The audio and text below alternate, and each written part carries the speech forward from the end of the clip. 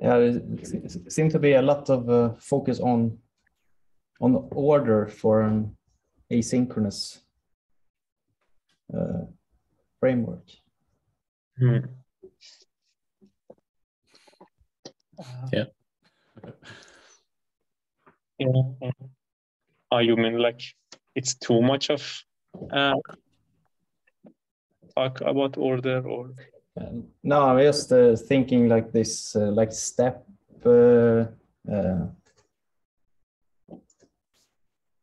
mean that certain things should arrive in a certain order. Mm-hmm. It doesn't feel that like important for an asynchronous point of view. See what you mean. So you know why they actually this, like...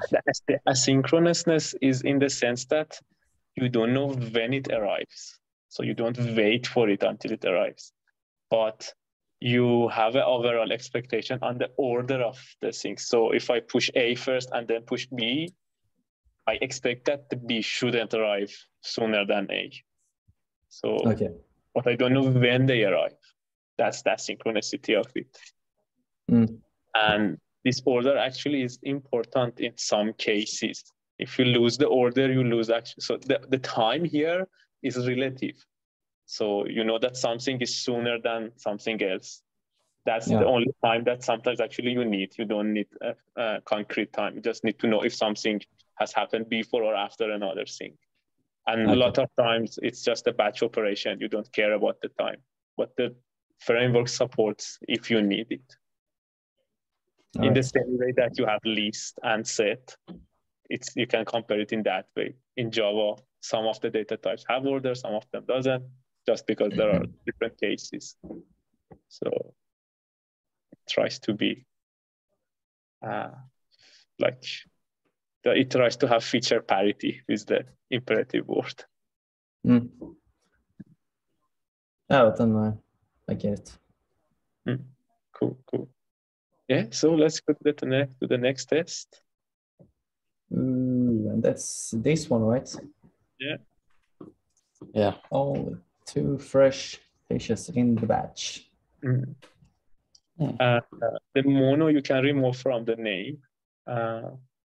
So that's this one? No, this one. This mono here. It shouldn't be a mono.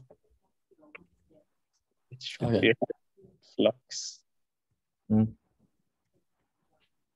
What? We need to create. I guess we need to change it here as well. No, not here.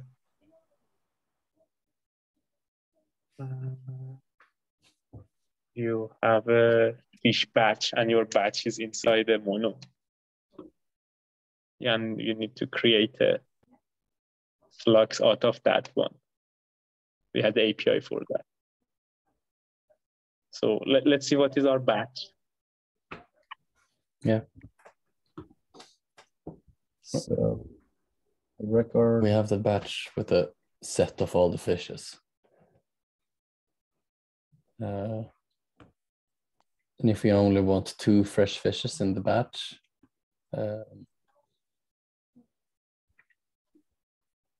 I guess we should try and filter them, get the size of or get the amount of remaining and assert that. You can also use the the expect next and just see that it's a fish, 2 fishes. Yeah, that's also possible. But your suggestion is better. Let's go for your suggestion because we have done. I don't remember how to do that, but we can see. But so a filter.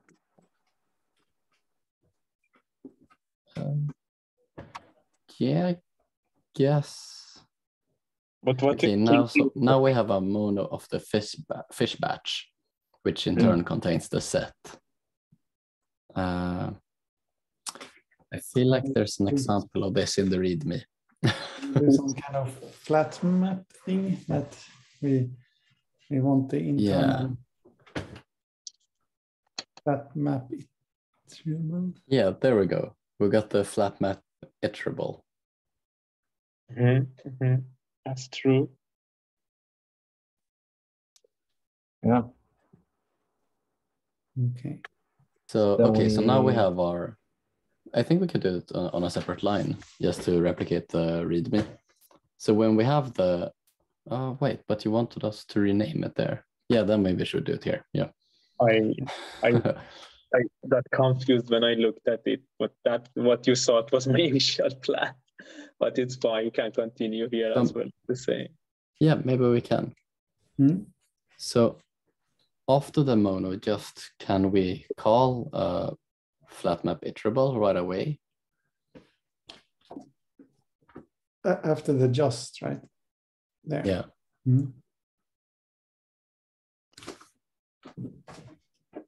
Yeah. So what it gives you? What do you have inside your mono? It gives it to you here. It means so there we have a set of a fish batch. Fish batch. Oh, we have a fish batch, right? Yeah, there we go. Yeah. So we should be able to exactly call the or get the fish set from the fish batch one. We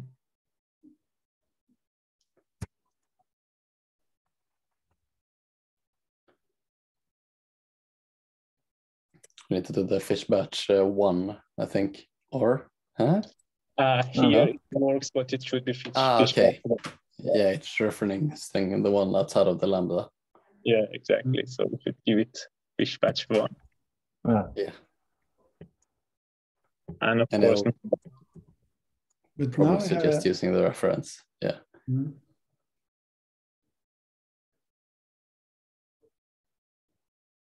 So what do you have now? now? We should have a flux of fishes. So I used var here, and IntelliJ is telling me what do I have here inside my var. More than one fish. It's the name of the test class, so it's a flux of fish. It's what you wanted.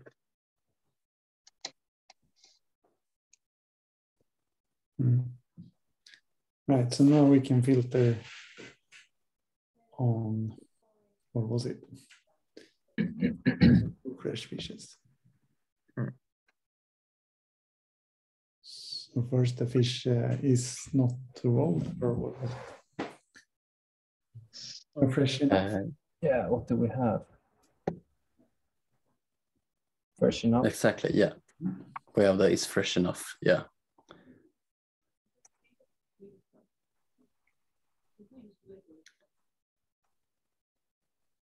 And that was the only demand up except for it being 2. Yeah. Is there a way to just get a size of a flux? Or I remember that we did this in one of the earlier sessions. So just try, see if there's a count or anything like that.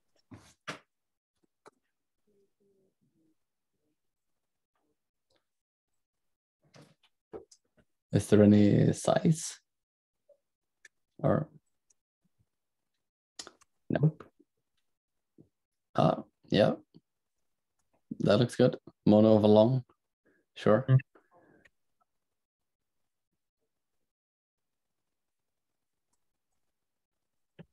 So then if you want to count here, maybe you want to change the name of the variable as well. It's not a flux anymore now. Oh, now it's just a count of a fish batch if we apply a filter to the fish batch.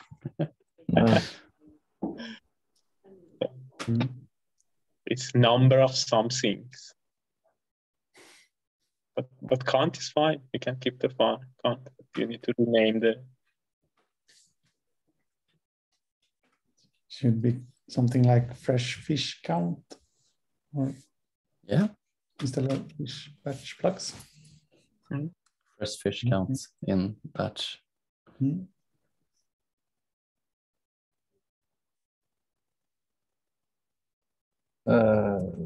fresh.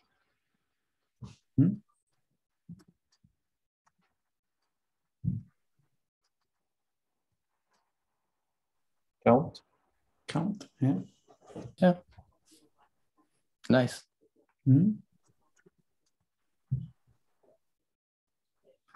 So here we have a mono of a long, so we should be able to use a step verifier, I'm thinking, and accept that the only value is 2. Exactly. And this is when you can move it above, or don't worry. Yeah, exactly.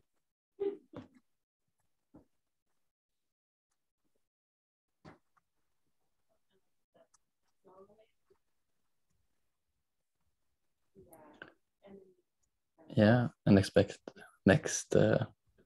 Yeah, just like that. And the complete and the verify. Is it exactly? Or is that interesting. I would have expected that that next count would count. Oh, so then we should remove the count from the. But let's try. Yeah, I think it should just be expect next as well. But this could have been, if this expects the count of the items, then this could have been interesting in the fish case above, where we had the 4 lines. Yeah. Yeah, let's try this and see what it says. Yeah. So you're expecting 2 counts here. Yeah. Yeah. It should fail, yeah. But if we remove the count on line 122, does it do the right thing then? Ooh. Except that the name is misleading then, but yeah. You can remove the count from the name as well. Then that should do it.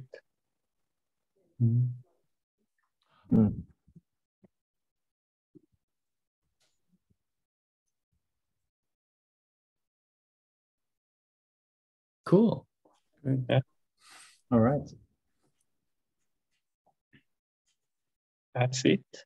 And Yeah, to your nice. point, Mr. You are right. We could have used this count expectation on the previous test. That actually made it look nicer.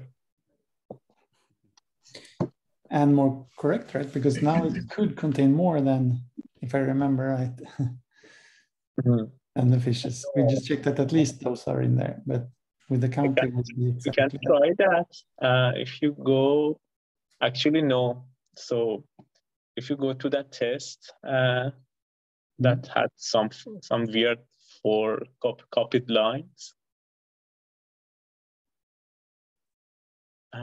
Yeah, this one. So if you remove one of these lines, the test would fail. Yeah, but if you add a fish, yeah. I think the expect complete catches that, so there can't be any one left. Right. Okay. Yeah. Exactly. Yeah, that's good. True. Good questions. Good stuff. These are the things that's hard to explain separately. Good. Very good. That's it. Very well. The mob next.